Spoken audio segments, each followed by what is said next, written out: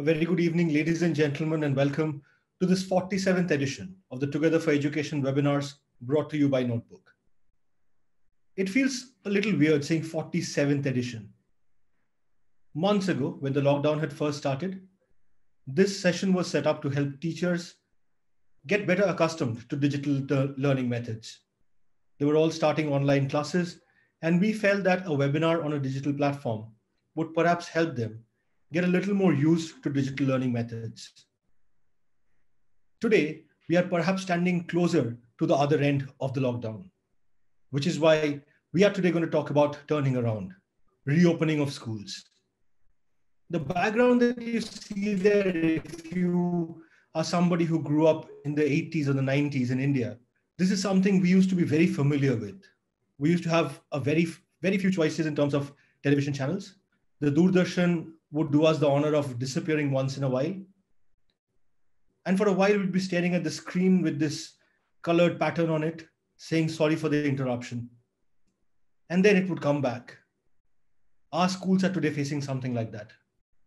There's been a short interruption, but the educators in particular have done a phenomenal job of adopting digital learning methods to ensure that while schools are closed, schooling goes on uninterrupted. And today we are going to explore how, when schools reopen, they are going to do that. How they're going to ensure that academics happen while safety is also taken care of. Before we move on, it's of great pride to us that we have received your support for this event week after week. We had also started a similar initiative called Expert Speak. And I'm very happy to tell all of you that hundreds of teachers have written into us showing their interest in being part of the Expert Speak sessions.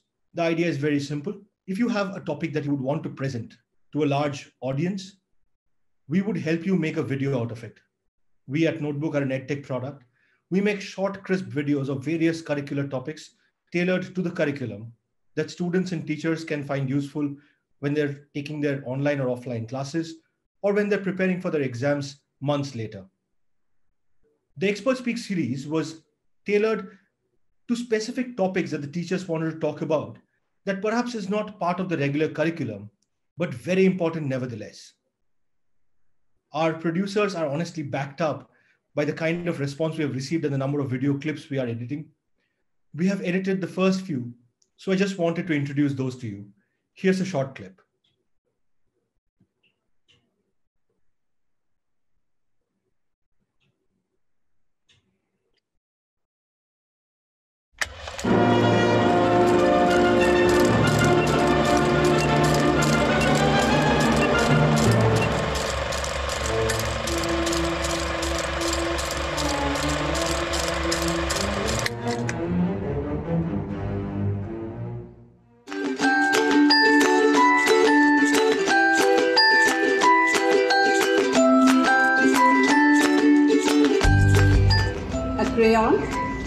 A paper, few scribbles, then few symbols and a picture.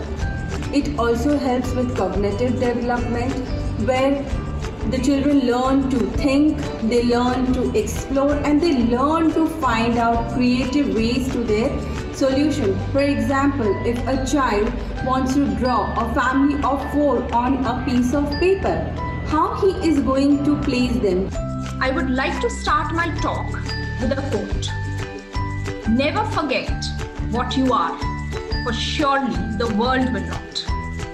Make it your strength, then it can never be your weakness.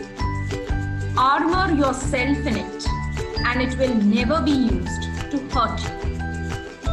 I'm going to talk about a stage of life which is one of the most wonderful stage of anybody's life. Now, how and what a parent must do, I'm going to share that with you. So the big question is, how do we build socio-emotional skills in our young children? How do we help them in emotional growth? So here are some home activities to build socio-emotional skills in our young children. Come, let's see what we can do. The most simple and the most easiest way is to play board games and sports. The word games brings life. So why not make our classroom fun and lively using games? Educational games bring the material come to life. How? I would like to give an example here. If you want to teach parts of the plants, instead of teaching parts of the plant through a textbook or through a book, you can give puzzles. So the child will try to assemble the puzzles and learn the correct order. So let's make learning fun through game-based learning. I hope you enjoyed the session. Bye-bye. Thank you. Thank you for watching my presentation. Thank you. Bye-bye. Have a great day. Well, as you just saw, these teachers have helped us by sending us video recordings, or even they have done online video recordings with us. And we have then had our production team add a little bit of value in terms of art, music, cleaning up the color, the audio, etc. If there are still people out there who would want to contribute to this with topics that you want to talk about, we would ask you to write in and we will help you create these videos. With that said, ladies and gentlemen, it is now my job to introduce our first speaker today. Our first speaker is Achin Bhattacharyya. Achin is the founder and CEO of Notebook. A chartered accountant by training, Achin was a director at Deloitte prior to starting Notebook. He has worked in India and abroad in various senior capacities in GE, PwC, KPMG, and Deloitte. He is a recipient of the Indian Achievers Award. Achin is an avid reader and a passionate traveler with keen interests in economics, history, literature, and philosophy. He is a regular speaker at various forums and chambers of commerce and also contributes articles to numerous publications regularly. He is also on the board of some of the most renowned corporates and contributes significantly to their brand strategies. Achin, over to you. Good evening, everyone. Shubha, am I audible? Yeah, Achin, loud and clear. I once again welcome all of you to this thought-provoking session. Today's topic makes me really happy as we are going to talk about hope and optimism.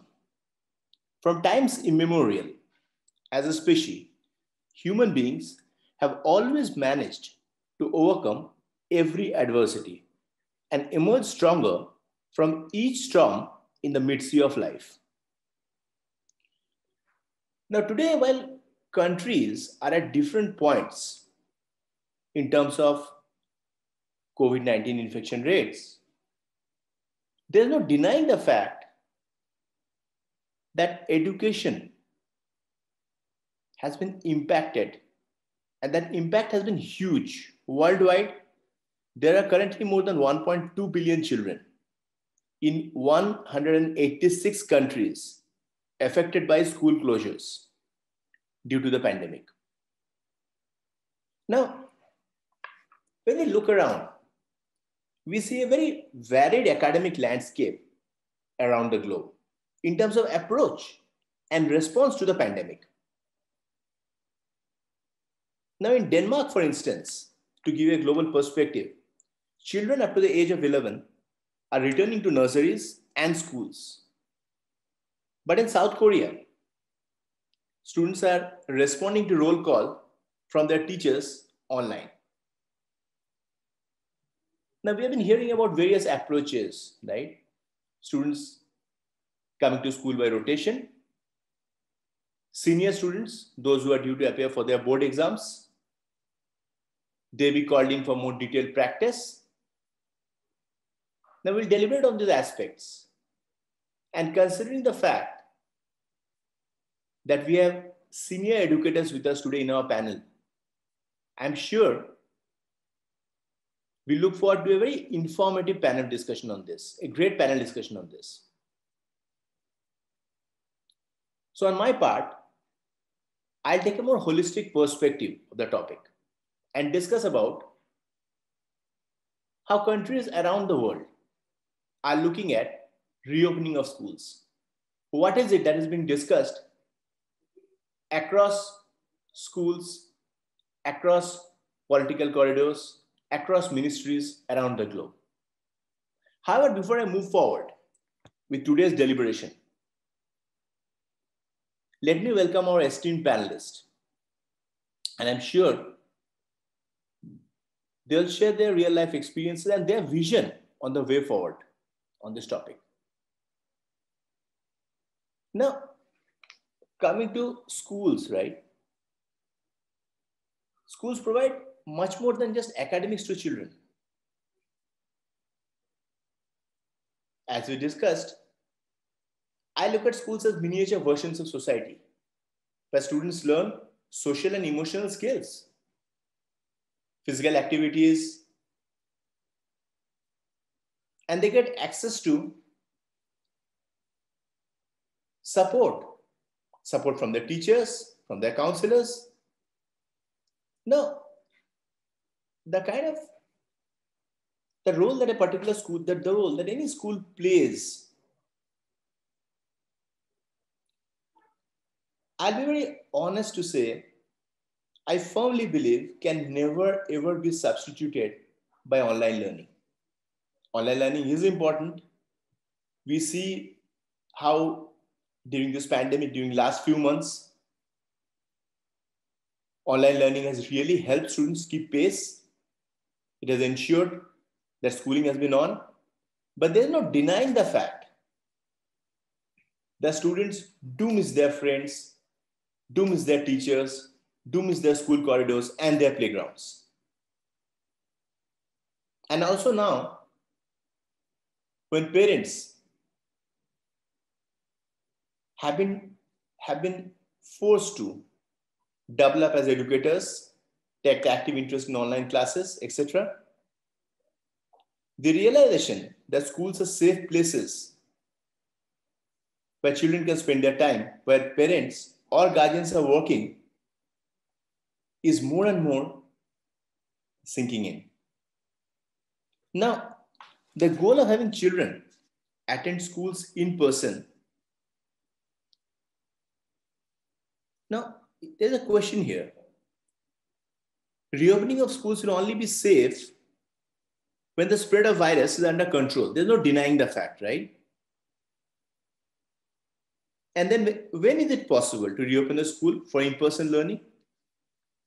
A layered approach is definitely needed to not only keep students, but also teachers and staff safe. Now, the time to start planning for school reopening is now. So we have been going through newspaper reports. We understand that very soon and in various places around the world, we have seen schools reopening, we have seen the effect, and we all look forward to it. Now, I've been very keenly following global developments. UNESCO, for instance, have been regularly organizing various sessions with educators, policymakers from across the globe to discuss effective strategies to anticipate and prepare for this critical transition. And also sharing very, very important lessons from past crises.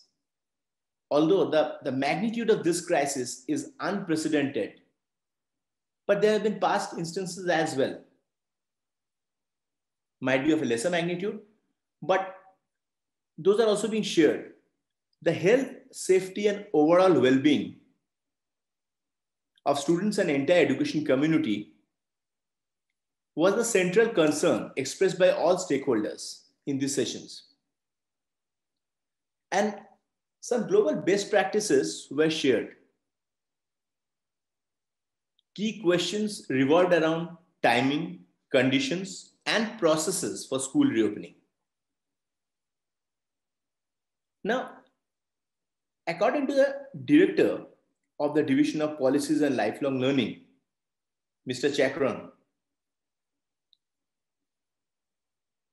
he underlined that ministries of education around the world, right, need to anticipate and prepare for the reopening of schools and start planning for it as soon as possible. Now, UNESCO also emphasized that if it's too early, then public health is in danger.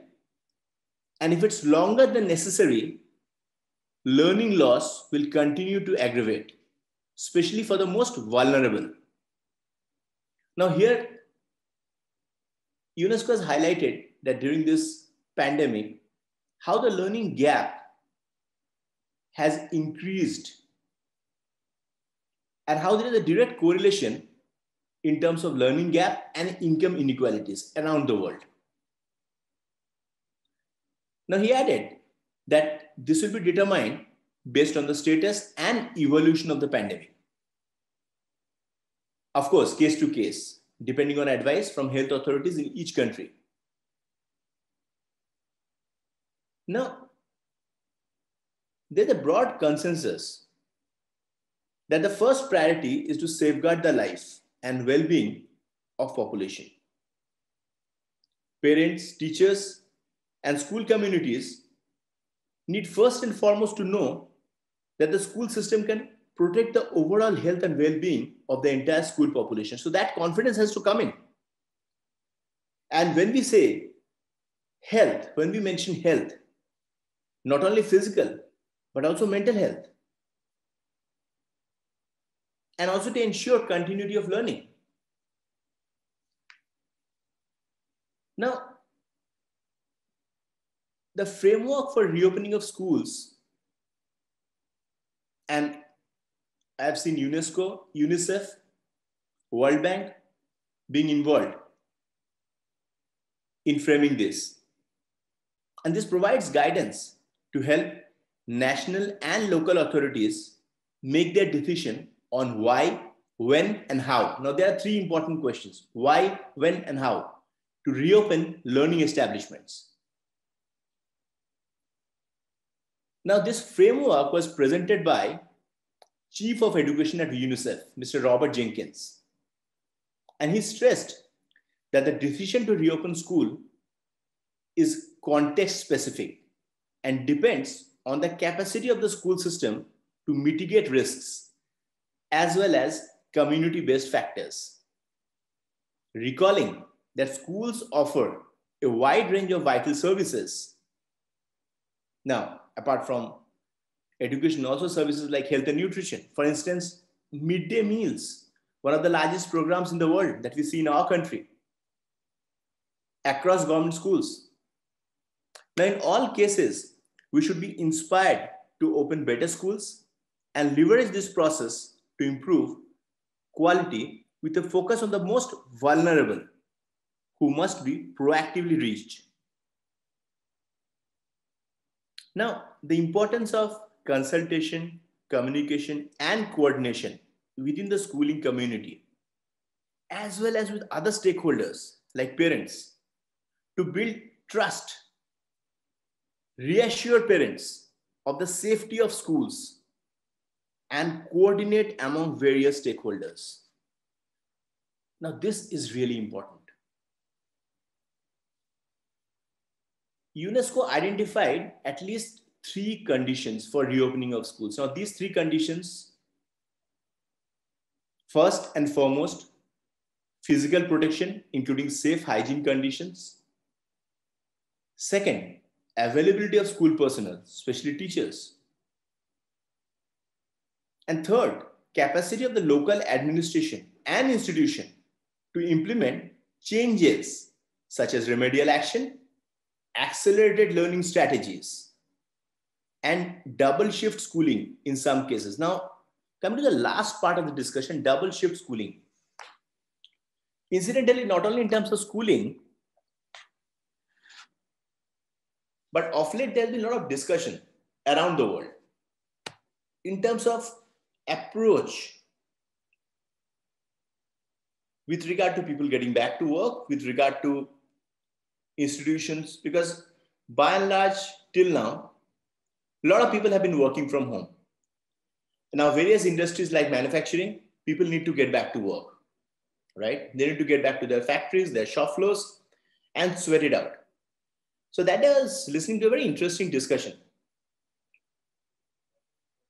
by one of the most renowned global health experts. And he advocated this concept of double shift schooling, as well as increased working hours in offices and factories.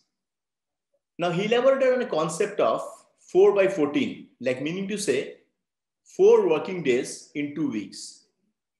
So 4 days out of 14 days, 4 days of work and 10 days at home. The entire concept revolved around the fact that anybody who unfortunately gets infected will show signs of that infection within those 2 weeks, within those 10, 11 days. Hence, it prevents them from coming back to work and infecting more people. Hence, this double shift schooling has also been elaborated in UNESCO's guideline.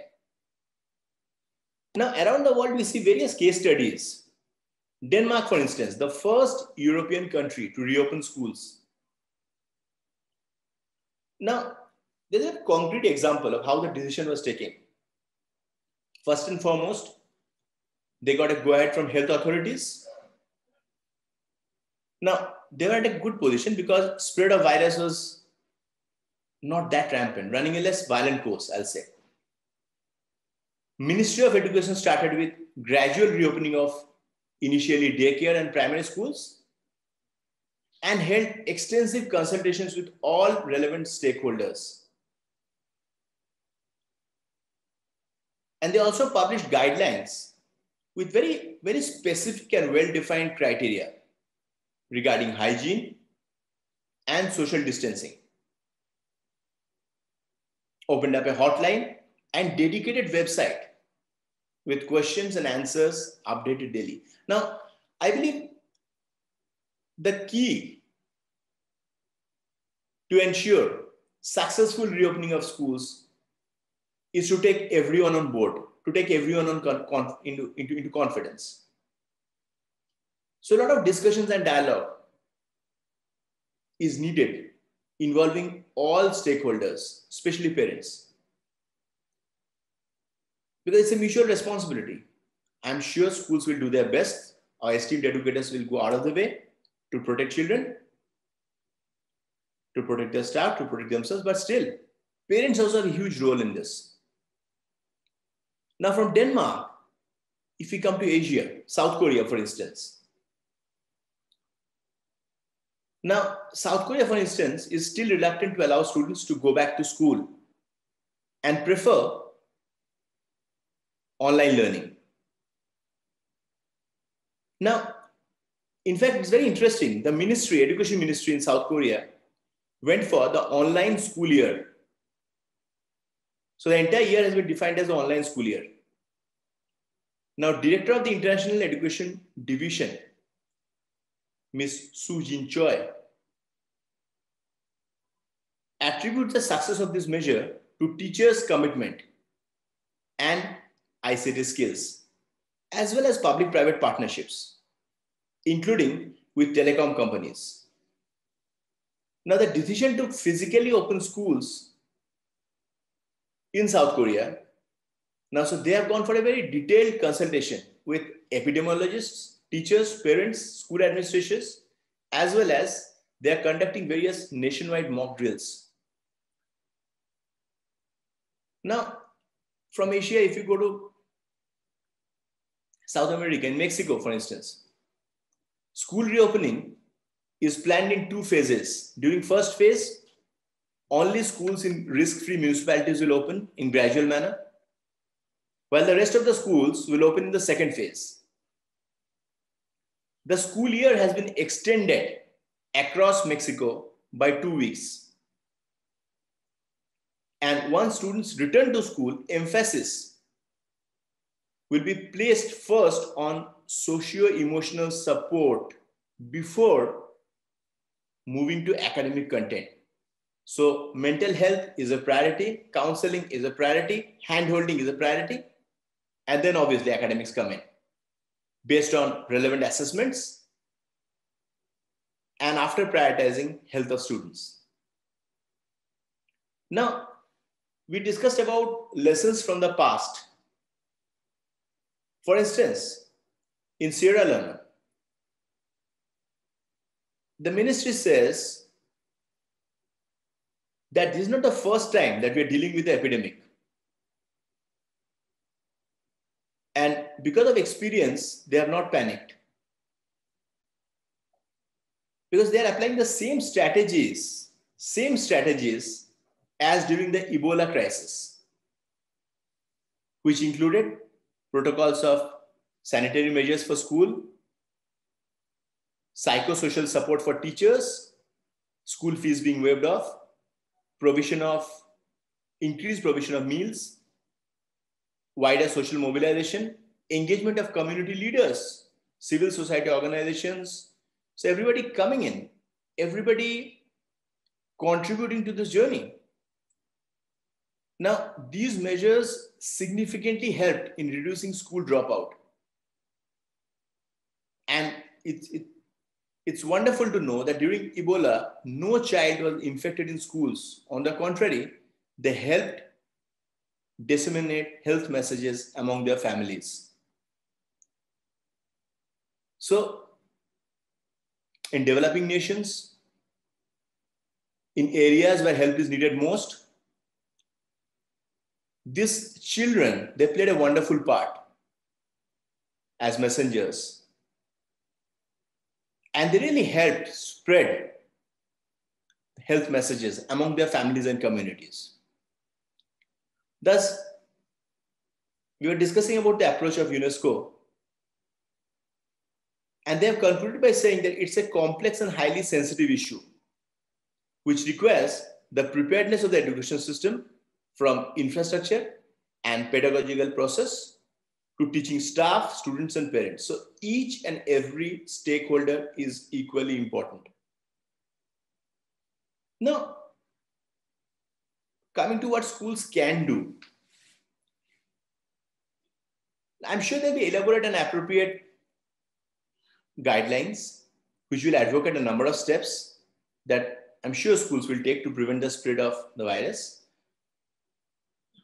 And considering the fact that we have been, during last few months, awareness has increased drastically on concepts like physical distancing, hand hygiene, masks, but still simple things, like for instance, allowing students to eat lunches in their desks or in small group instead of crowded lunchrooms, leaving classroom doors open to help reduce touch surfaces such as doorknobs,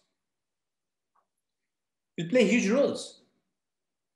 Now, I think parents also have a huge role to play in terms of regular monitoring, testing, temperature checks. Now, on their part, I'm sure schools will frequently remind students, teachers, and staff to stay home if they have any signs of illness. If there are instances of exposures, although, see, evidence around the world has suggested that children younger than 10 years are less likely to be infected. And that's how statistics has been. But still, schools need to plan for exposures. For instance, quarantine guidelines for any student or staff member who have come in close contact with someone who is known to be infected. Again, moving on, issues like cleaning, disinfecting, ensuring that there's no crowding in common areas. Now, suppose outdoor activities in smaller groups. Another very important aspect is commuting to school. Now, this is really critical. School buses, commuting to schools. So I'm sure a lot of thought has to go into this in terms of assigning seats, making masks mandatory, if possible, encouraging students to avail private transport. Now, in spite of all measures being taken by schools and duly implemented, we cannot deny the fact that risk still exists. Thus, students with high-risk medical conditions may need to have case-to-case discussions with physicians and school authorities. Another very, I'll say, sensitive topic is children who are specially abled. Now, the impact of schools being closed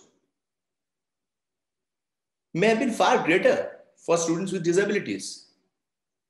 And they'll have a more difficult time transitioning back to schools after missing out on instruction, as well as school-based services such as occupational, physical, and speech language therapy and mental health support counseling.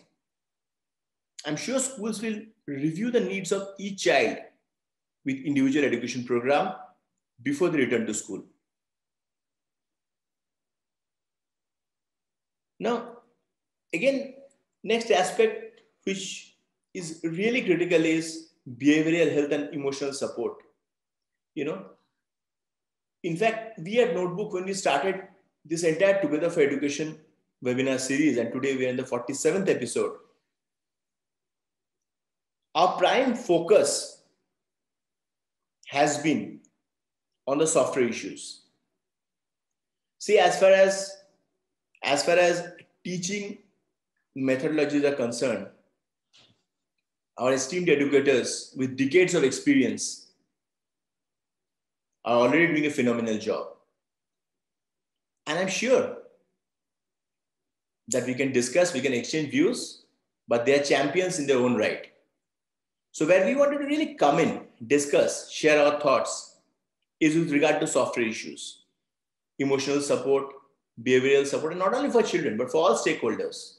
This has been a testing time. This has been a critical time.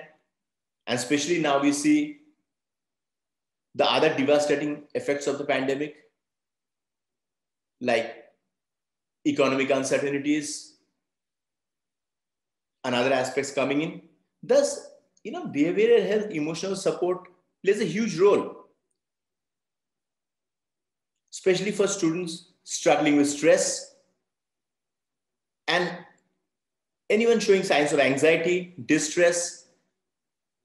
So it's really important to deal with these things on a case-by-case basis, reach out. Now,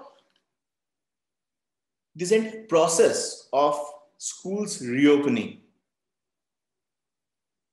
will require everyone's support.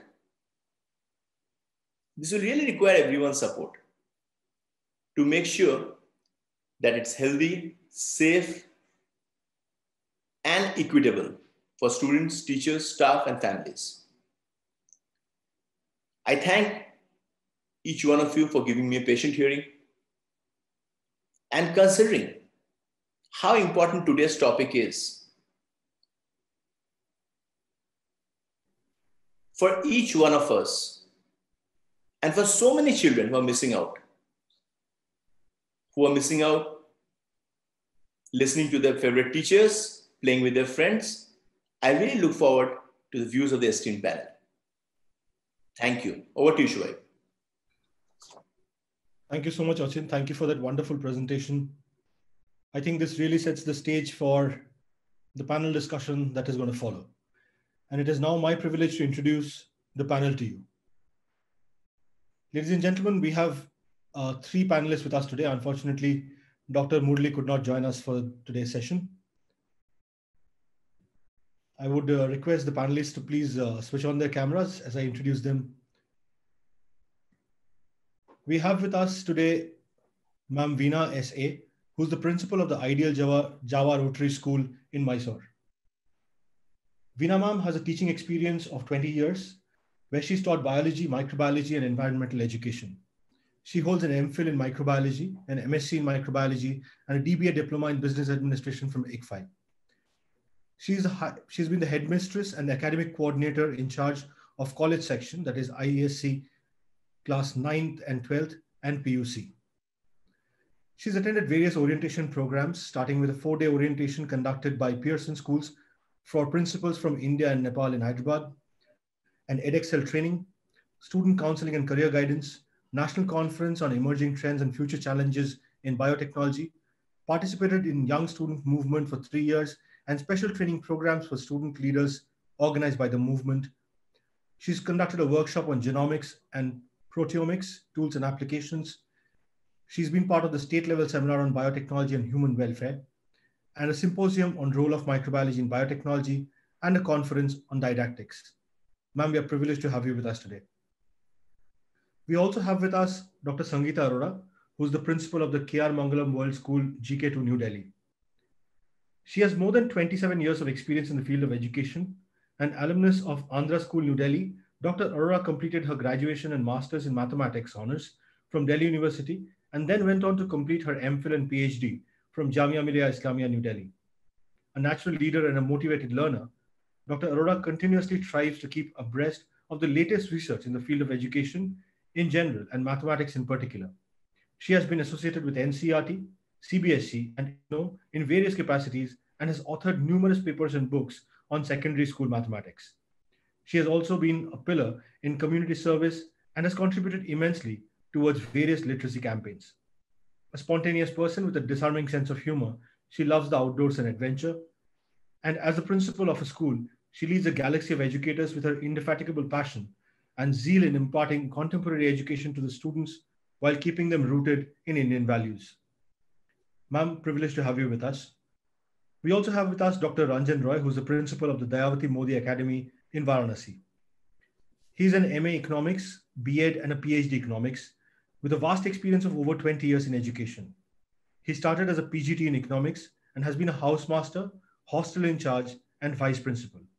He has worked in Chaman Vatika Residential Public School, Ambala, as vice principal for over 6 years before taking over as principal of the same school. He took over as the principal of the Dayawati Modi Academy, Varanasi, in 2008. He is the president of the Varanasi Sahodaya School Complex Forum of CBSE School Principals for the last 8 years. He has been part of the school management committee member of few reputed schools, including DPS, Sunbeam English School, Imperial Public School, and Jeevandeep Public Schools, all in Varanasi. He had been felicitated by Rotary Club Varanasi and Avantika, a group of artists and intellectuals in New Delhi. He has been associated with the ICSC New Delhi as convener, inspector of schools, and as assistant examiner, ISC. He has been on the affiliation inspection team of CBSE, center superintendent of JEE Mains, NEET, UGC NET, and CTET, and also a member of the flying squad of CBSE. He's received appreciation letters in the year 2014 from CBSE and for 2 consecutive years in 2014 and 15 from Ministry of HRD. 2 years ago, Sri Anurag Tripathi, Secretary CBSE, had conferred Mahamana Pandit Madan Mohan Malviya Samman to Dr. Roy in the presence of Dean Faculty of Education, BHU, for his contribution in the field of school education. He is also the empaneled resource person for training program of Center of Excellence, CBSE Prayagraj.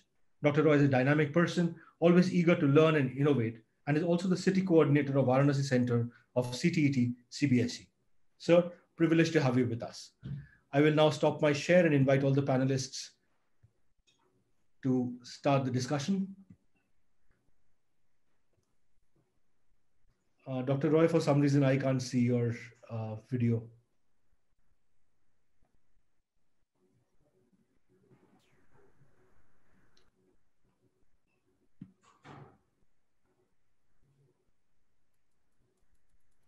Yes, I have all the panelists here with me. I will first go around the table for your opening remarks. We are dealing with a very, very interesting and important topic today. Veena ma'am, if we may start with you.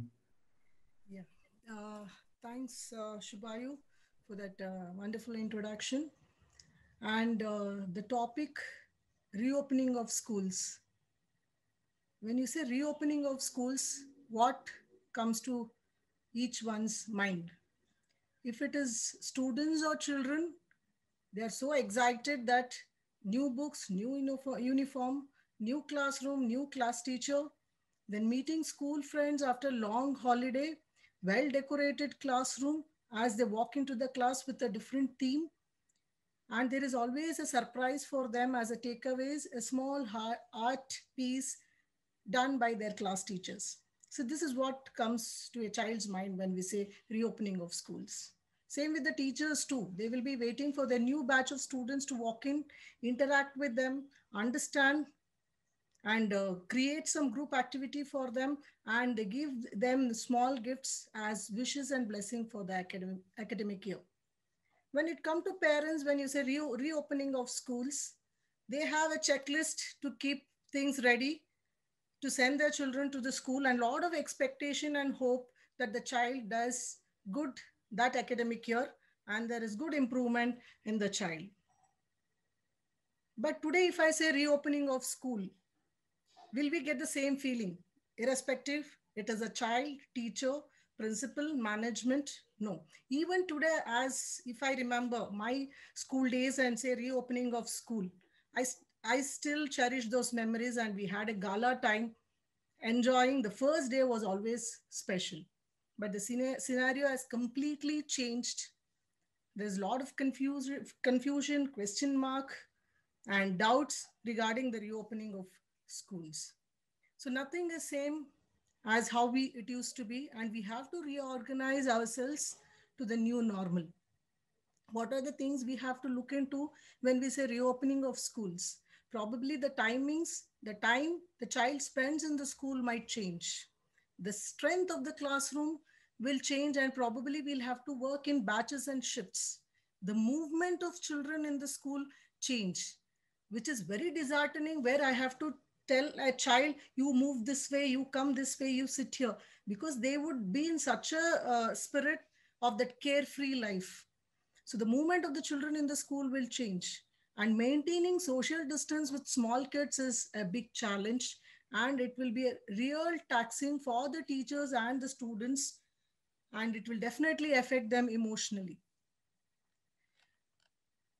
So we will have to be prepared to deal with not only the physical structure of school, the safety, the security, the hygiene.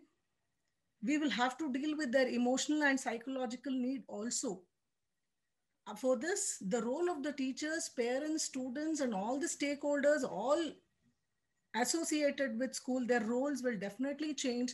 And every step, we need handholding and a good orientation program for each one of them to understand the present scenario, the new normal, what we call, so that there is that safe reopening and we start off. And coming to the technology, what we used to use in school, we will have to revamp the entire system. So because it's the conditions is completely changed, and we have to adapt. So the reopening, which used to bring that excitement, happiness, and the good memories, has changed into something else. But nevertheless, we can always go for precaution, not panic. With this, I close my opening remark. Thank you. Thank you so much, ma'am. Dr. Arora, if I may come to you next, your initial thoughts about the topic today. Ma'am, I think you're on mute. Thank you so much, Mr. Subayu. And thank you, Mr. Achin Bhattacharyya and the whole notebook team for giving me this opportunity to learn and share my thoughts with this esteemed academia. We all know this COVID-19 situation has played havoc on the life of many people, and no one is left out untouched. But this has also helped the school uh, and the individuals to be a good learner. We all have to uh, re revamp ourselves. We have to, the schools needs to rethink. They have to, redesign and re-evolve as the teaching learning centers. And as an individual, we all have to be on our feet to learn and to survive and thrive, And because of this, after this is during COVID-19 situation, we know most of the schools within 3 days, 4 days, 1 week, 2 week, or the 10 days, they all went on online without any planning. And we all learned it. But after COVID-19 situation, after pandemic, when the schools is going to reopen, we again have to re-evolve and rethink about the same thing. As we all have to work on right now as an autonomous learner. What I think is the way ahead when the school will reopen, there are two aspects which already Mrs. Veena has already talked about. One is a physical one, another one is a mental well-being. Now, for the physical infrastructure, I'm sure all the schools and the stakeholders like the government, the school management, the administrator, that is a principal, and the teachers will take care of it. Nobody is going to leave any stone unturned for the safety and security of the children. What I think is the most important thing is about the mental health being and emotional well-being of the students, the human factor which is being involved. That is for the teachers and for the students. Because right now everybody is sitting remotely, and that social content, and Mr. Achin Bhattacharyya says the school is not only about academics, it is more about the social interchange. And right now that social interchange has to be with the new normal, with the restriction. The children are as such are very open people, for in terms of the social this thing, and we have to teach them how to interact now in a new way. And when they come to the school, this aspect, what they have faced at their houses, at their homes, because there are many children who are really, really affected by COVID-19 situation. And when they come back to the school, the teachers, the parents, and all elders have to be very, very sensitive about it. The second thing is about the duration of the school, which Mrs. Veena also shared. For the younger children after 1 year, I don't think the younger children will be coming well before this session has to be on the online as the things are turning out. If we get the vaccine soon, we may have the younger children coming back to the school, but I don't see in that way as a situation is turning. So these younger children for 6 hours, they have to be in the school, the transport, they have all forgotten about it. That's the duration of the school has to be shortened up. And we have to rethink about it. The way they are sitting at home, the way they were learning it, this all has been changed. So now I think this has to move on to blended learning. The social aspect has to be taken the first seat. We don't have to think about academics. That will come later. We first have to teach our children how to be safe, how to be secure, both mentally and physically, and then take part to the academics. Mr. Achin has given numerous examples where the session has been increased in Mexico, and he has given the other example, and everybody is taking care of it, and I'm sure we will also work on it. So yes, we have a long road ahead, but as I said, this COVID-19 situation has helped, in fact, forced us to think in a very innovative manner. I'm sure we will be able to handle it in a more productive manner. Thank you. Thank you so much, ma'am. I think we keep saying this, and I cannot overstate this if I say that the teaching community, particularly teachers, have done a phenomenal job of completely reinventing the education process overnight in dealing with this pandemic. And yes. It's been absolutely amazing to see from the sidelines. Thank you so much, ma'am. Dr. Roy, if I can come to you next. First, welcome back. You were with us for an earlier session on leveling the playing field. Thank you. Thank you. My job to welcome you back. To your thoughts. Good evening, Mr. Suvayu. The creative of today's webinar speaks volume. The turning around, and just at the shade of that, sorry for the interruption, what is written, and you have nicely put it across. What does it actually mean? But for any kind of work or mission to accomplish, there is a planning. There is a planning stage, and that planning stage comprises pre-work, on-the-spot work, and of course post-facto. Now these all three stages definitely would be successful one, provided three pillars of the school, that is teacher, student, and school teacher management. If bonding among these three stakeholders are proper, or it is to some extent that basic minimum level of expectation is fulfilled, then definitely we will be able to overcome the fear of failure, and we'll be able to enjoy the success. Now, our work at this point of time has to be very specific. It has to be measurable. It has to be, of course, achievable. and it has to be reasonable and time bound. So the acronym, I can say that it is a kind of smart work we all have to do collectively and individually. Collectively, because of the fact, we need to constitute a kind of special task force under the leadership of head of the school or manager of the school, whosoever takes over, with the assisting members from the faculty. And RRO, roles and responsibility of this special task force, has to be clearly defined. And after that, we need to aware and sensitize all the stakeholders, those who are associated with the school. So we need to frame a committee for that matter. We have to take care of medical emergency. We'll have to take care of mental health and well-being. We have to take care of hygiene and sanitation. We have to see how all the protocols are framed in the school, and we can well execute those protocols. And of course, school, so a lot of expectation is there that we'll be going for academic restructuring, and already CBSE has rationalized the syllabus. School which are CBSE affiliated, in the month of July, 30% of syllabus has been trimmed, keeping the concept and importance or critical concept of the chapters intact. So that way we'll have to see all these. Of course, I agree with my two other panelists, Veena ma'am and Dr. Sangeeta Arora.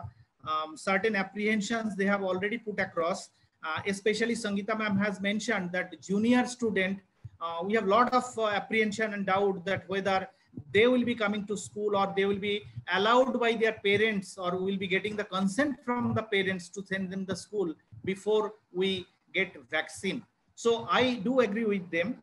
But as I told you that if the bonding of three stakeholders of a school, three pillars of a school is strong enough, then probably our work would be little easier than what we are otherwise are thinking. So there we need to be, we need to execute our specific task, measurable task, achievable task, and reasonable task within the time frame.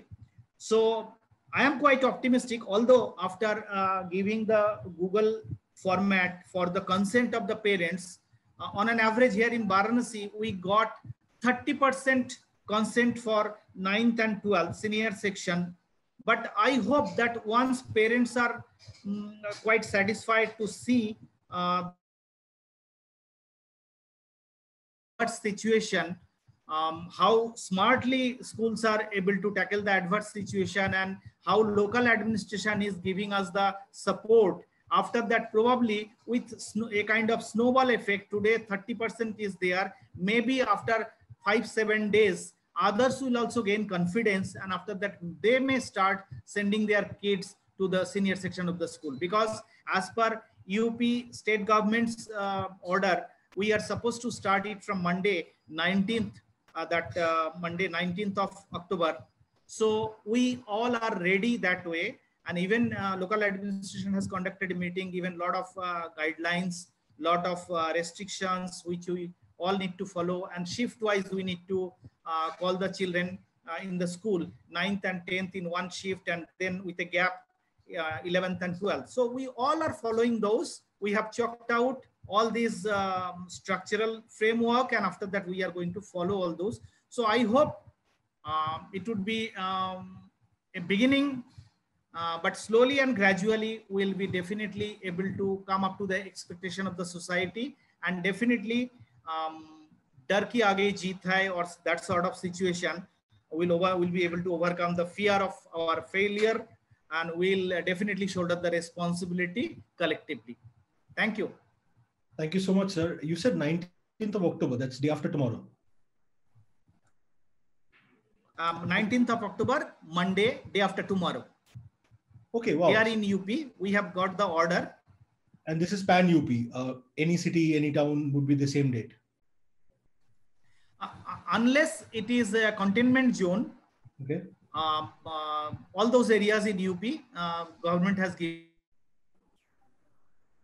Delhi is after 31st October.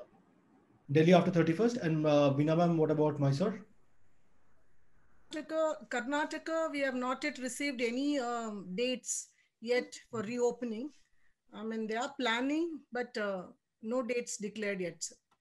All right. Ma'am, my next question is also to you. As you know, schools will undergo quite a change in terms of number of students, the way it's taught, the curriculum design, etc. What are some of the major adaptations that you see schools will have to undertake when you reopen after this lockdown? See, this real change happens when there is a deep crisis. It has happened during the process of evolution also.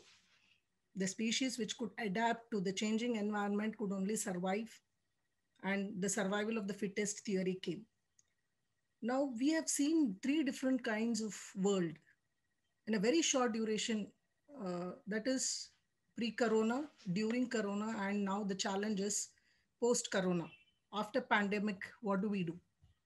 Adaptations sometimes happen unknowingly just to make our survival better. But sometimes we have to do deliberate efforts to adapt to this existing condition. So how do we adapt? I would like to speak under different headings. First, I would like to speak the technology part of it. Now, pre-corona, technology was used in the form of resource. Maybe it is in the form of smart boards, then science lab, robotics lab, and 3D labs. Technology was more of knowledge pool where we would take the aid of this technology and we would conduct classes. But during corona, what happened is suddenly lockdown and we were all stuck in our respective places, and we started conducting online classes. It was more of connecting to the students stationed elsewhere other than school, trying to connect with them so that some amount of academics could happen. Somehow we could talk to them and they would feel that they're there with the school teachers and their classmates. Now, post-corona, what will be the condition and how much technology we can bring into our system? There might be a possibility that we will never have that kind of physical school how it was pre-corona. 9 to 4 schools, after 4 o'clock, hobby classes, sports training. Probably we will have to redesign the whole system. So I feel the knowledge will be disseminated or teaching learning will happen through hybrid mode. Now, when we say hybrid mode, the learning will happen, teaching and learning will happen. It will happen in school. It will happen at home. Now, once during Corona, what happened when we started online classes, we had synchronous class, that is live class through some platform. We had asynchronous classes. The recorded videos of the teachers would be sent to the students, and the things continued. But post-corona, probably we will have to have all the three, that is synchronous, asynchronous, and physical schooling. So the learning will happen at school and at home as well. And it all depends how effective it is going to go. It depends on how well we adapt to it. One thing for sure, this will definitely change the way we live and change us as a species. And the change is going to take at the species level, probably because of my biology background, I've used this species thing. Now, what happens with the parents and the way we connect to the parents and the communication? Because every school would have PTM, that is parents teachers meeting, and the whole school would be like a festive mode, all parents walking in, talking to the teachers. I think in near future, we cannot think of such a meeting at all. So what would be the feedback duration we would give? We would give once in 2 months, that is, or 2 PTMs per term. So the parents would come look at the mask card and they would go home seeing the grades. But now with this post-corona, I think the feedback has to be given on a day-to-day basis. Why parents need to get day-to-day basis? Because parents will take up the role of the facilitator, the mentor, and they will guide the students to study at home. So some part of the teacher's role will be passed on to the parents. So it is very important how we communicate to parents and how we orient them. Now, the third thing what we have to importantly involve in school is health and social protection agency. But I will not go into the details of it, because here the overall idea of what I'm sharing is completely focused on academics. So the next heading, what I want to bring in here is add on to school programs. Since the child is spending very less time in the school, probably we will not be able to give this sports, the communication classes, the co-curricular activities, extracurricular activities, promote their hobbies, or whatever programs each school had. I don't think it is possible for another 1 or 2 years. Don't know. Still, it is a question mark.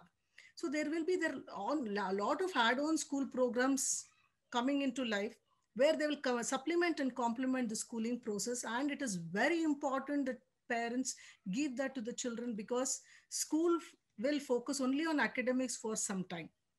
Now, coming to students, very important. We are all there. We are existing in school because of students. Here, I'll be speaking only focusing the academics. I will not take the emotional and psychological aspect of it. Now, all these days, I can say most of the teaching and learning was more of like spoon feeding. Even in 10th standard, dictation of notes used to happen. But I think the children have to adapt to the new ways of learning. They have to take the ownership of their own learning. They should know how to learn, what support and how much support they need, and they can expect from each person associated with them. That is how much support to expect from the parents and the teachers. They need to personalize their learning. And when SD rule becomes, their socializing will affect, and the children are distanced and separated from their friends, which is definitely going to affect them. There, the student counselor or the mentor will play a major role. Coming to teachers, teachers have shown that adaptation, best example I can take in the whole, this thing is teachers, because in 1 month, everybody adapted, understood different apps, different tools present in the internet, tried out all possible things. Earlier, they were just knowledge disseminators. Now, probably they have got into the technology so much and they're doing it. But still, we need to streamline the whole process. So I will end saying that the role of parents, teachers, and students has completely changed. Sooner we understand and adapt, it will be very good. And definitely there will be a buffering period for transition to happen. They have to come back from home to school now. And from there, they have to get into hybrid mode, where they will be learning at home, in school, and sometimes we don't know, probably a combination of it. So these are the major adaptation which I focused mainly with keeping academics in concern. Thank you. Thank you so much, ma'am. If I may come to Dr. Arora, ma'am, I'm sure you have very similar adaptations in mind. Anything specific that you might want to add to what Veena ma'am just discussed? For this adaptation, I would just like to share my screen. If you just give me a moment. Come on.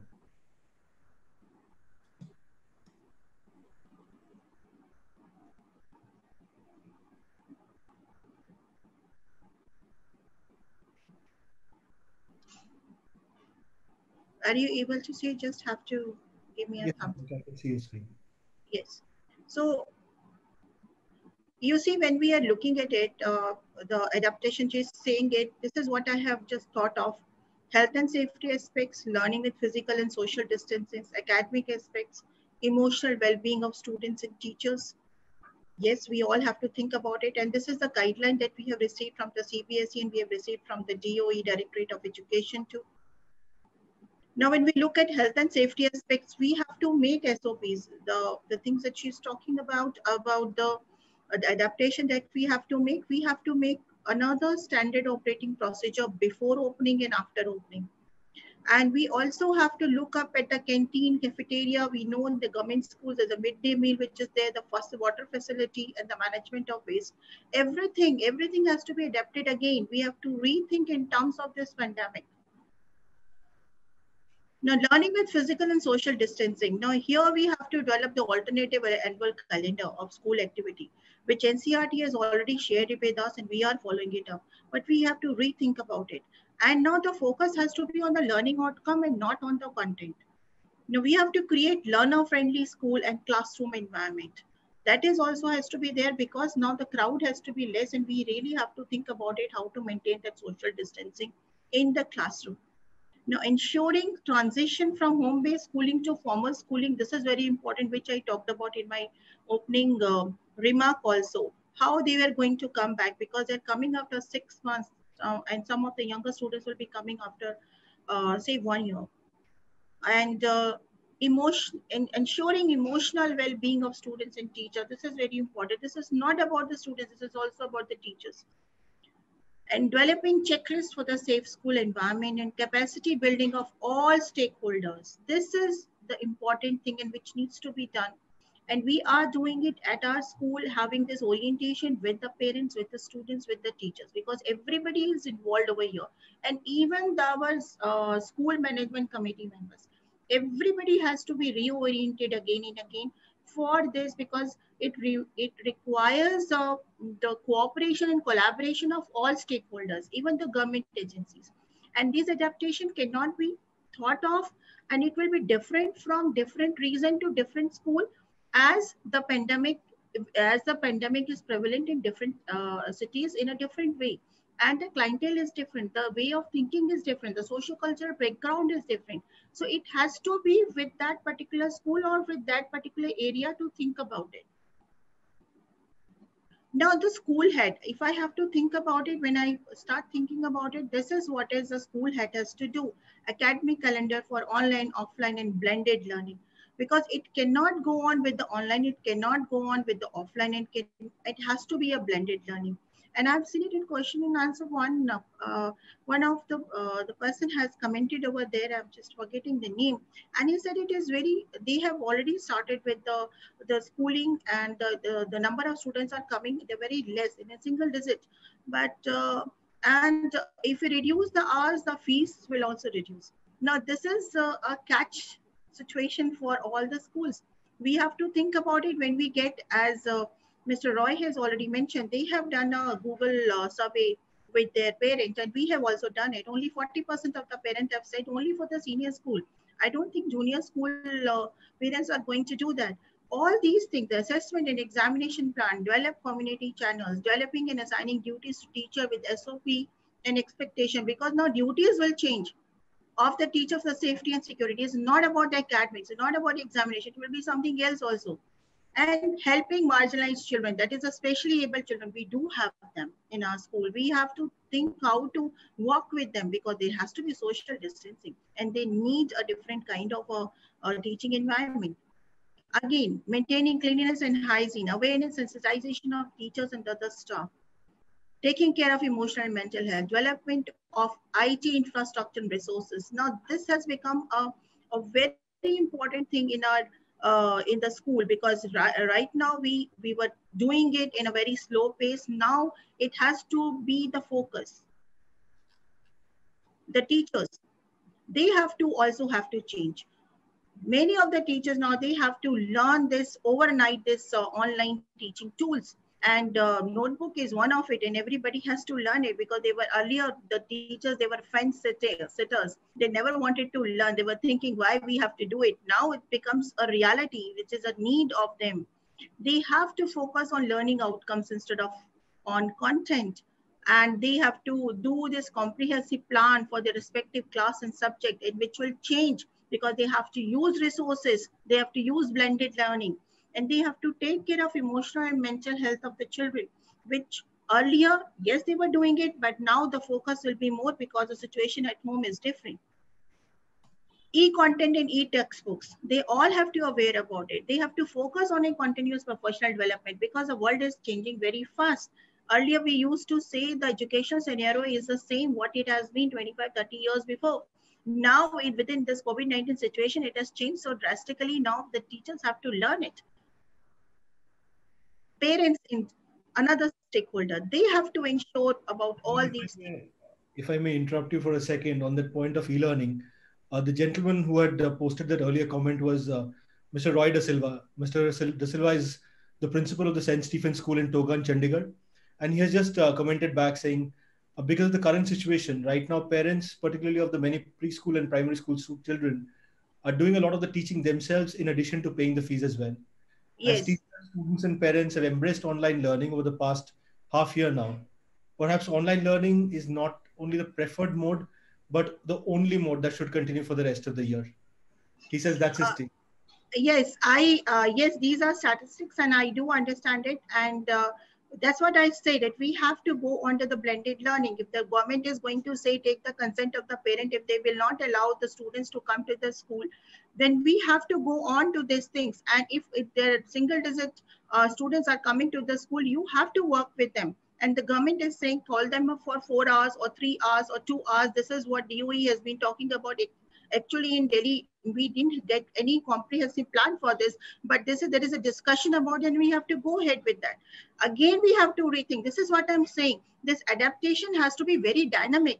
We just can't say it right now how the situation is going to develop. We have to move on to that. And yes, we have to bring in parents over here, because they will become, as Mrs. Veena has already talked about it, that we have to bring parents with us. They have to be one part of they are the teachers at home. Even the education minister is saying now the responsibility is on the parents. And the adoption of technology. Now, this is one thing that we need to work on. The focus has to be on blended learning, on both synchronous and asynchronous learning. And a learning model that we have to develop, which has to combine both formal, traditional classroom and non-formal online classroom methodology. And we need to work on it, and it will take time, and we are working on it. And yes, every school is working as per the clientele that they have, and it will differ from school to school, and some of the things will remain the same. Now here, the key benefits that I would like to say about the blended learning is this is cost efficient. The reduced traveling cost will be there from the teacher side and also from the student side. And yes, school has to re-evolve what they were before COVID-19 situation. It will not be the same. It is the reality. And yes, the fees factor, the infrastructure factor, the way we have been thinking before, yes, it has to be changed, and how it has to be changed will differ. There will be a general consensus, but we will get a guideline from the government also, but it will change. Whether we like it or we don't like it, it will definitely change, because now the content is there everywhere. Now, you know it, for the publisher, there's a havoc with the publisher, because everywhere the e-textbooks now are available. The e-content is always available. Now, that industry also have to adapt themselves. And we also have to do it in the similar way. We just can't say we have to give the physical books and physical thing. And but this blended learning will definitely help us in these three things. Now, how to do this blended learning with 5 easy steps? Choose a suitable learning system, adaptation when we want to do it. Communicate the blended learning objectives with the parents. Create a flexible blended learning strategy. Include effective assessment in the program. And the last one is build a blended learning community. Now, this is one of the adaptation we have to use when we are using our technological aspect in our school. Now, these are some of the online learning platforms. There are many. I have used these and I'm aware of these, so I have written these. This is Coursera. Free and paid courses definitely is there. Now we in the school, what we are teaching, we can't say that we are the only one who can teach. We can, outsource these kind of a courses, but how we have to do it, how we have to make our academic plan, that has to be redeveloped. LinkedIn, it is also there. Udemy is there. Skillshare is there. edX is there. This is open and free and open source for the courses that we can get. Now, these are the other different online learning platforms. This is LearnWords, where we can create our own. Our teachers can create it. Think of it. Teachable, Kazapi, WizIQ. All these, we can create our own courses, and schools have to think about it.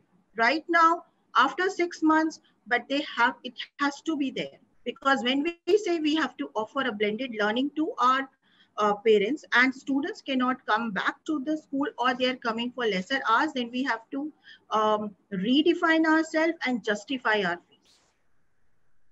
Different online learning platform, another one, Moodle. Moodle, I have already used it. It's very good. Blackboard, iSpring Learn. Ma'am, I'm really sorry to have to interrupt you. If you want, we can share your presentation with people who are in attendance, but I would really Yeah, want to work across to the other participants so that I could get yeah. a comments on a few things. Okay, I just want to conclude here with just one thing, that a school without a boundary and time constraint is the future school. How and when, in how we have to adapt, how we have to go through this, we have to rethink about it. And yes, possibilities and opportunities are there. We have to be positive about it and develop our school as a future school of the world. Thank you so much. Thank you so much, ma'am. And again, if you want, we can share your presentation with others because there are some very, very important points in there. I think a lot of takeaways for all our attendees. Thank Dr. you. Roy, if I may come to you next. Thank you, ma'am. Dr. Roy, if I may come to you, you are less than 48 hours away from reopening your school. And the SOPs that people have spoken about, I'm sure you would have developed some kind of an SOP for what is going to happen on Monday morning. If you would like to share some points of your school's SOP with us. Dr. Roy, are you there?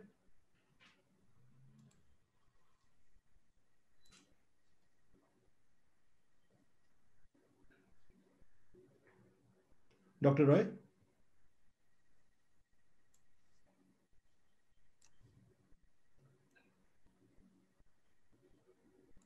Abhishek, could you please check if Dr. Roy is facing any technical? I'm on it. I'm on.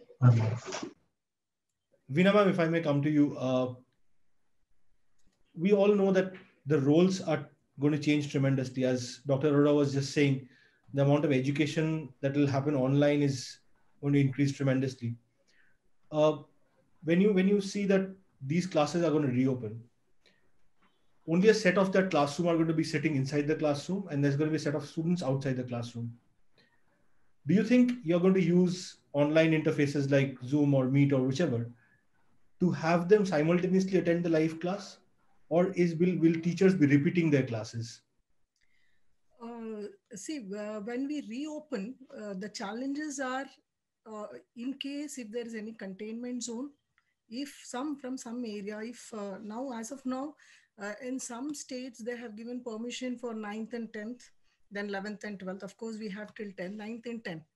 But what happens is 9th and 10th, when they give, in case if there's any containment zone, a child coming from the containment zone cannot attend the class. There is a possibility that few children on rotation will miss the classes for various reasons. So what we have done, already we have done is we have a resource pool of recorded sessions. From grade 1 to grade 10, every chapter is recorded by the subject teacher, and it is maintained in a well-structured manner. So if a child misses the classes, the sessions will be shared in the form of recorded mode. And because once we reopen only, we will know what are the technological changes we are going to do. Probably if we can give the same thing, whatever is happening inside the classroom as an online class, it will be good. See, there are some inputs from people like we have to continue online for another year or 2 or for 6 months. Okay, fine. Online classes are going good. Asynchronous classes are going good. No problem. But nothing to compensate that physical school where children come and they bond with their classmates and the teachers. No technology can bring that joy of learning. So we are prepared for both giving online classes and asynchronous classes. So depending upon the situation, probably we will take decision. We are already ready for that thing, but in Karnataka, we have not decided when to reopen the schools. Right. Dr. Arora, in Delhi, given that Delhi government themselves run so many schools, and the schools, you have said reopening on 31st of October, right? No, we got this kind of a thing till 31st of October, the schools will be closed, and then they usually give one day before how the things will be going on. But there is a discussion if it will be reopened, it will be reopened for after taking the consent, and few students will be called up to clear out their doubts especially in class 10th and 12th, but we still have to get this kind of feedback from the government. Right now, till 31st of October, all schools are closed for students. So, ma'am, both in your school as well as in Mysore, have you already conducted a survey of how many parents are willing to send their students back to school?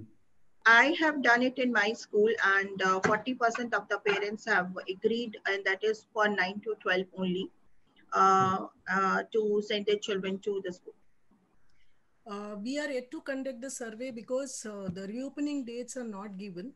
But already we have got instructions from any time we decide to reopen, we will have to send a consent form to the parents and take the percentage and decide how we are going to go about the sessions or the classes. So we have not yet taken the consent letter, but some schools have done some survey. I have been talking to some principals, very similar percentage has come, like 35 to 40% parents are willing to send to schools. This is going to be very interesting that right now when nobody's going to school, for a parent, it's perhaps much easier to sit back and say, no, I won't send. But when the student sees their friend going to a classroom, the situation might change considerably. Yes, yes. I feel it's like little, we cannot predict what will be the decision, the outcomes of the whole process of reopening. Probably it depends on the vaccine and the number of cases in that particular area and how confident the parent is about the whole stringent process, what you're going to take in the school for the safety and hygiene of students. Right. Earlier when Veena was talking about the adaptation, she focused more on the curricular bit. I was hoping that Dr. Roy could join us back. Abhishek, any luck? He's having some connectivity issues. He can hear us, but he can't. He's not able to connect his speaking device. Dr. Arora, I'm sure your school has already a counselor, etc. Any inputs from that side? That what about the emotional well-being of the students? I mean, if I had to, when we first reopened our offices here in Calcutta, it was a shocking sight for us being adults, walking into an office building where you would wait for, a lift to be empty enough to climb onto, to suddenly seeing a third of the building just not be there. I cannot imagine how it will be for students.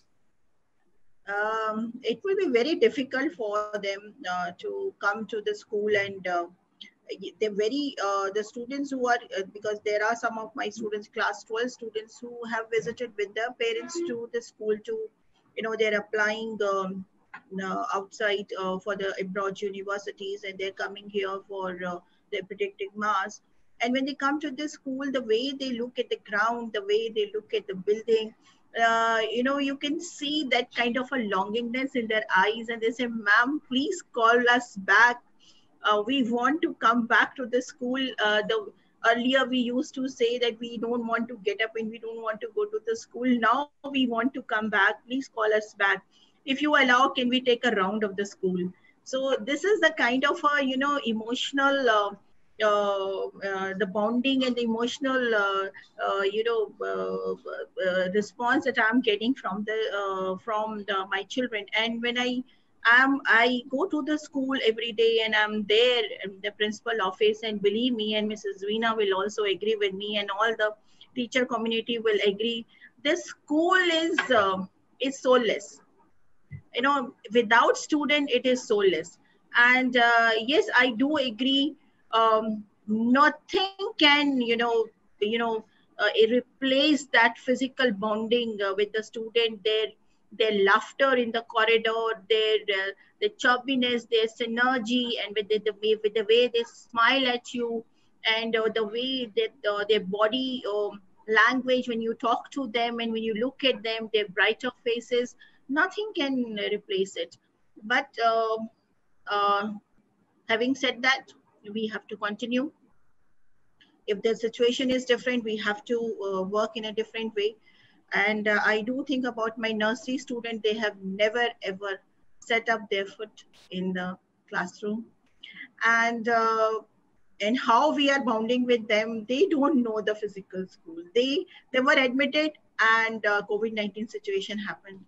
So, but this online classes has really helped in a way.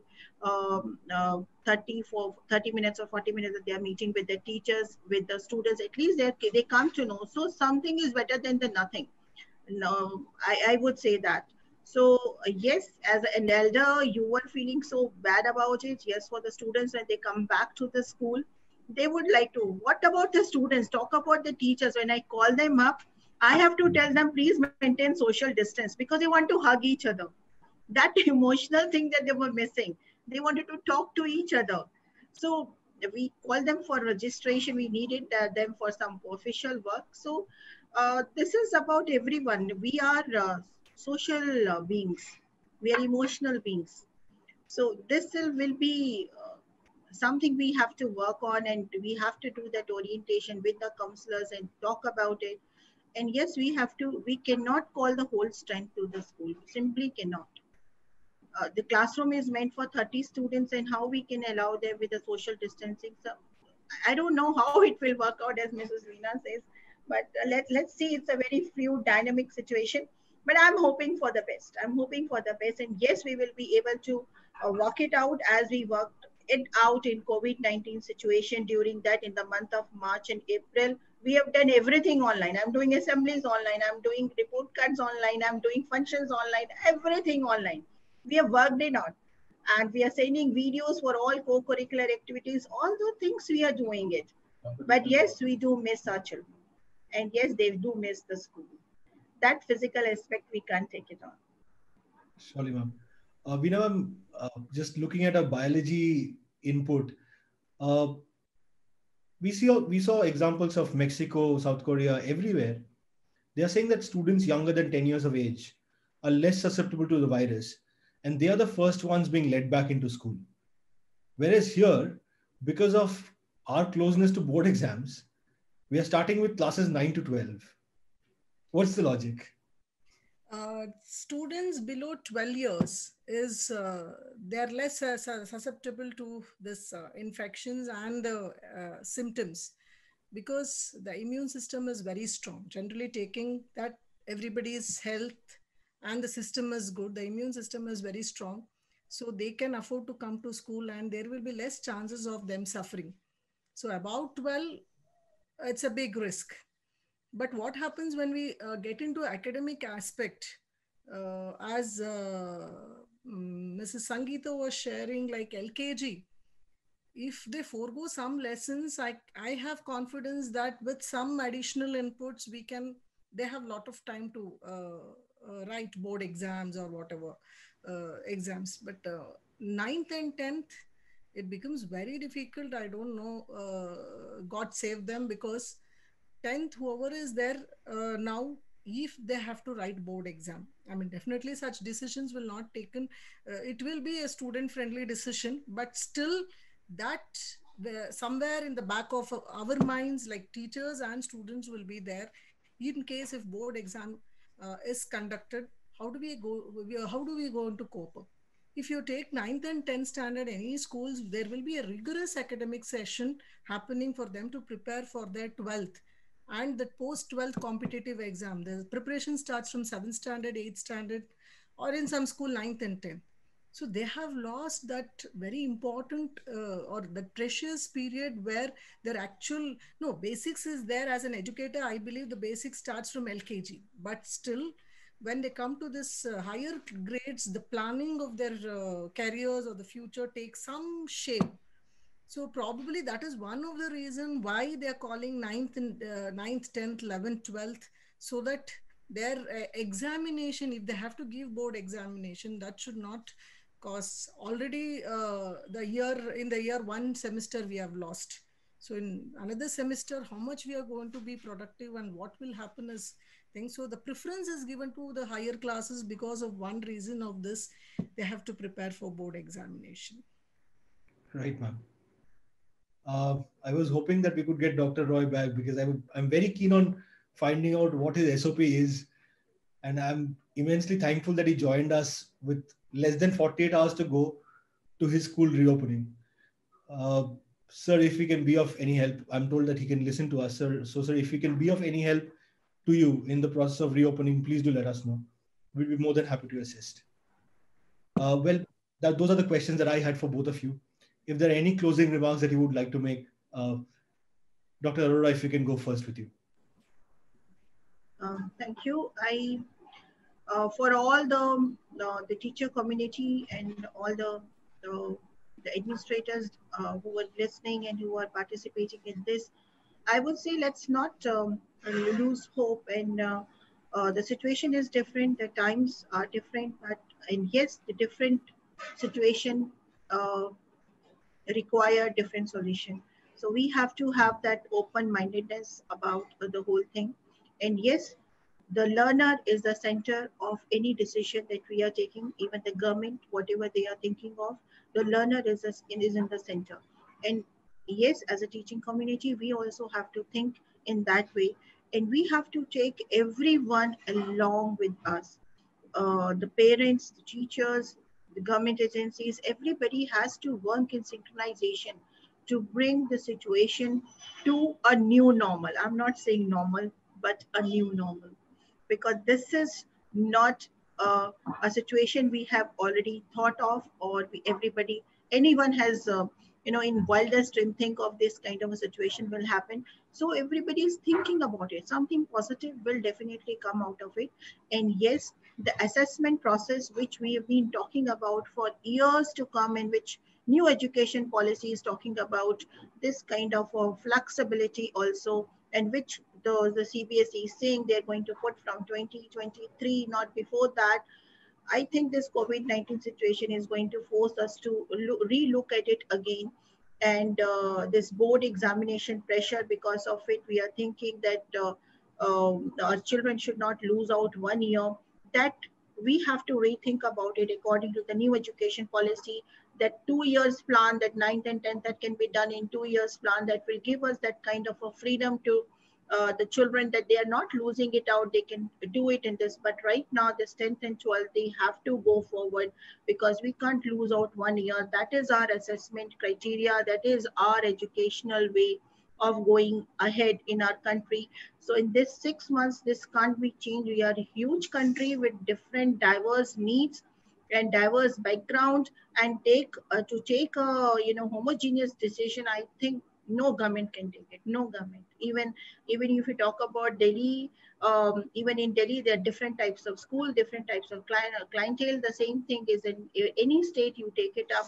So we have to think about everyone. And this online is also not a right solution, because we know it. We don't have this kind of an internet bandwidth all over the country. So we all are struggling. We are all finding out new solution. And let me tell you, and all participants will agree with it, that we all thought of and we have done whatever is the best for our school. And we want to ensure that this best will go out again to our students post-pandemic also. Thank you. Thank you so much, ma'am. If I may be allowed to crack a small joke, when you hear a mathematician talking about a new normal, you know things are serious. Veena ma'am, if I may come to you next after that very, very poor joke. If once we decide to reopen school, probably we'll have to start it in a staggered manner. Like how they've already decided that 9th, 10th, 11th, 12th will come. Then the lower grades will join the school. But there will be few challenges, whether you start with the higher classes, you start with the lower classes, the challenges will be there, and we can overcome only with a very efficient and effective plan and contribution. This is a truncated academic year. It is condensed. The academic year is condensed.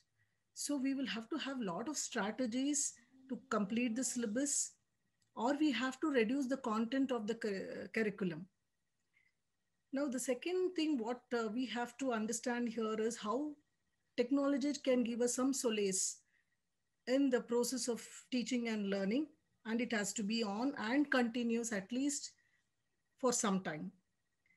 Now, one big question or one concern, what personally I felt is, we are all living in cities with all technology and gadgets.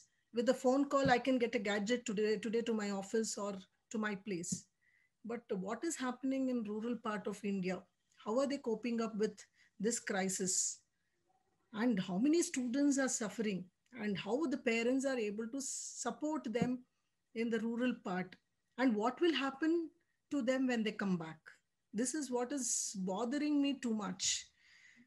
Because even our children, I know they are going through a lot of stress or pressure, or they're not connected to school, but still they're lucky enough to see school, to see teachers, to learn, to get something. Parents are able to support them financially and giving them the needs.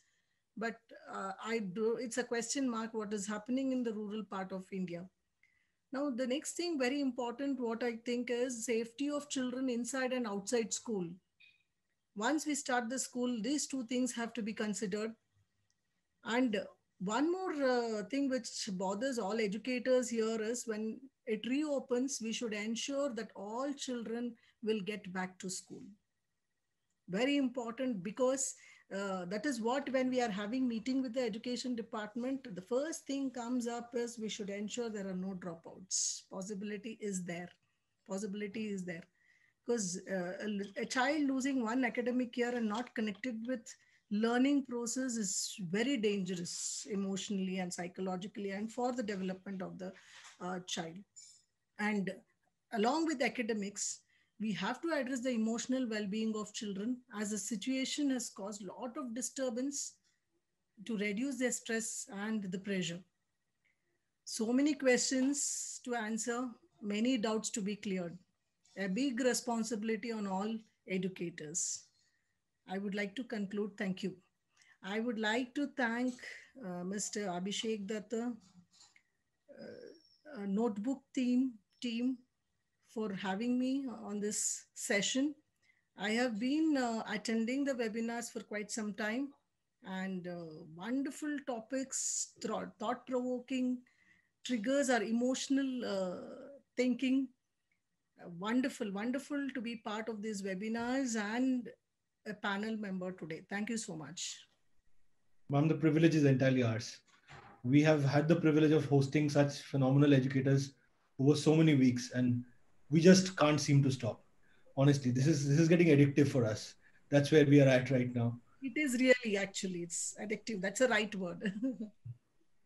Well, thank you so much, both of you. Dr. Roy, if you can hear us, all the best for your school reopening on Monday. I hope you get the turnout that you're looking for.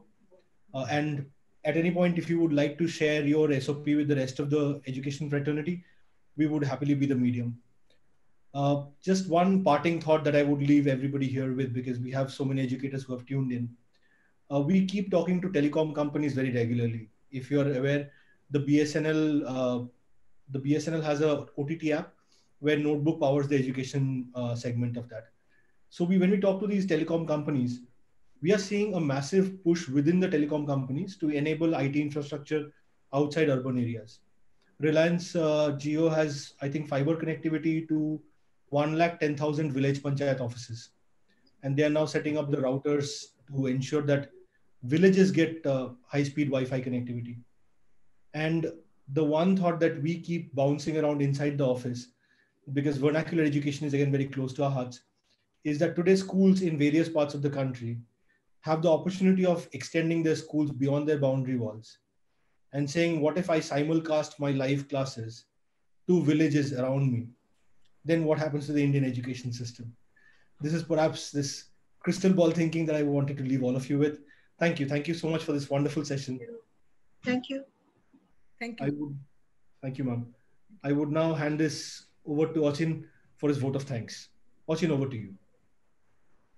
So I think we really had a very informative session and some great thoughts. Dr. Arora, Dr. Roy, and Ms. Veena. I think I was listening to each one of you very carefully, and some very nice ideas came in, and we exchanged thoughts. So I think this is the spirit of Together for Education webinars, to connect centers of excellence, to ensure that we get to exchange ideas, I think the concept of blended learning that was highlighted, and we have been discussing about this for quite some time. In fact, we had a full session. In fact, it was our last session that we had on this.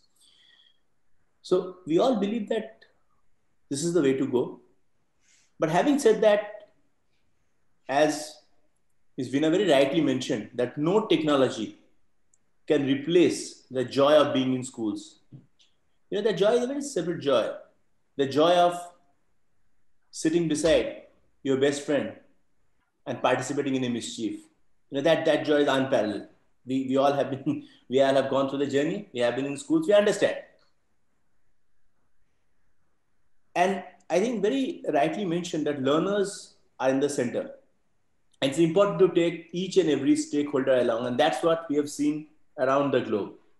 And I'm sure that will be appropriately taken care of by esteemed educators. Now, coming to the concern with regard to students outside urban areas, students in small towns, students in villages, with regard to possibility of dropouts after losing a year, I think it's our responsibility as a civil society to come forward with all our might and ensure that all of us chip in and try to help.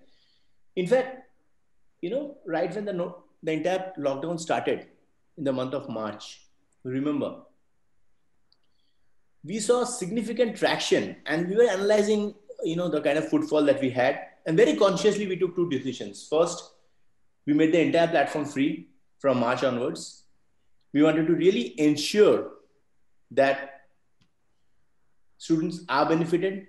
And second, we gave a lot of focus on technological handholding.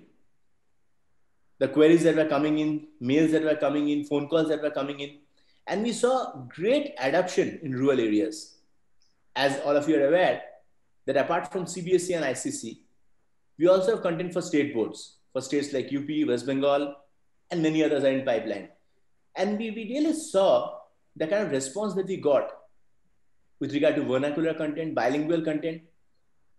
In fact, we also had quite a series of teachers training with regard to schools, state board schools in remote areas. And we are very happy to see the kind of enthusiasm that we saw in our esteemed educators, the kind of technology adoption that we saw. And today I can tell this with full confidence that as a nation, we are blessed with the kind of internet connectivity we have. I don't deny the fact that we still have a long way to go, but as Shubhayu mentioned, things are really improving and really improving at a fast pace. And also data prices are among the cheapest in the world. So technology adoption combined with internet penetration, with the aid of, and if you look at smartphone penetration, it's amongst the highest in the world. I can tell this. So